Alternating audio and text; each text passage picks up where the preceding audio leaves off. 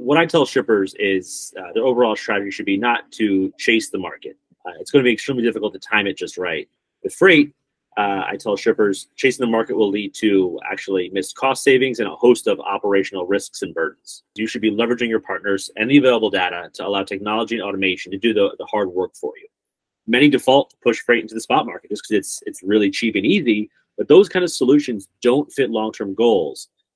You just can't expect the same kind of relationship and service from a spot provider as you do a contractual provider. My recommendation to shippers is to take a three-step approach towards revolutionizing the RFP process.